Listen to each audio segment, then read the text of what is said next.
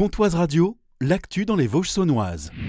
Bonjour, dans l'actualité de ce lundi 2 avril, la météo s'arrange en Haute-Saône.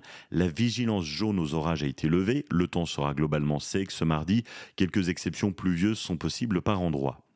Ce mercredi, de 16h30 à 17h30, le collectif des riverains et des usagers de la RN19 organise une manifestation, procession en bordure de la nationale 19 à hauteur de Pomois, où sera déposé 63 croix, ce qui correspond au nombre de décès en moins de 30 ans sur ce tronçon. Le but, faire part de leur inquiétude concernant une déviation incertaine des villages de Pomois, Genevreuil et Amblanc. Un nouveau lotissement va bientôt sortir de terre à Luxeuil-les-Bains. Rue Cannes, c'est à proximité du Mont-Valo et d'Auchan.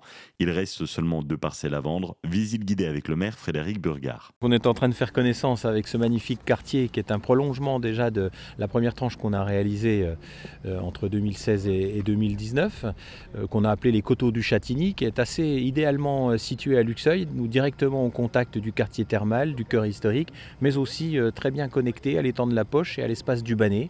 Donc c'est un bel endroit pour construire et je pense que les acquéreurs ne s'y trompent pas, puisque dans la première tranche on avait prévu 6 lots, il y en a déjà 5 qui ont été vendus, il y a même déjà 4 constructions occupées et une dernière en finalisation, et puis dans la deuxième tranche qui est en cours de construction en ce moment, nous avons prévu 8 lots et il y en a 7 de réservés, alors même que les travaux de ce lotissement ne sont encore pas terminés, qui seront terminés mi-mai, donc du coup c'est vraiment de bon augure, ça va pouvoir nous faire de nouvelles constructions, de nouveaux luxoviens, et ça on en est vraiment ravis. À Luxeuil-les-Bains, lors du dernier conseil municipal, a été confirmée la continuité des travaux à l'école Richet pour un budget de plus de 6 millions d'euros, les travaux qui devraient durer de 2 à 3 ans. Depuis le début du mois, il n'est plus obligatoire d'apposer la vignette d'assurance sur son véhicule, ni de détenir la carte verte. Cela concerne les automobilistes et les usagers de 2 roues. Désormais, ce sont les assureurs qui renseignent le fichier des véhicules assurés qui pourra être consulté par les forces de l'ordre. Cet incendie qui s'est déroulé ce week-end à Saint-Sauveur, impasse des Genêts, les 7 habitants sont sortis sains et saufs de l'habitation avant l'arrivée des secours et ils ont dû être relogés. Les pompiers de Luxeuil, de la baie à 116 et de Lure sont intervenus.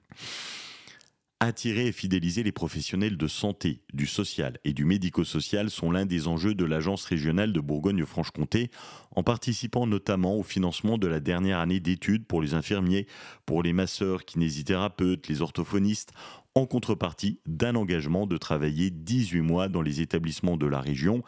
L'ARS qui peut encore verser une aide au logement pour les internes en médecine dont l'hôpital est éloigné de leur logement.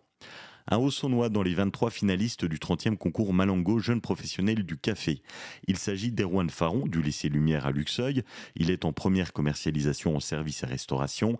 La finale se déroule à Nice ce mercredi et jeudi. Le concours récompensera 7 gagnants sur les différentes épreuves. En pré-nationale féminine de handball, les 2 équipes des Vosges saônoises se sont imposées à l'extérieur. Les Luxeuviennes 25-26 contre Pontarlier et les Luronnes 33-41 contre Val-de-l'Oignon.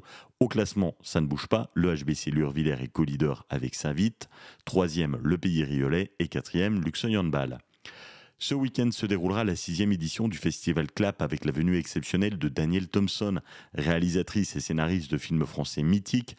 Elle sera présente à Luxeuil et à Remiremont.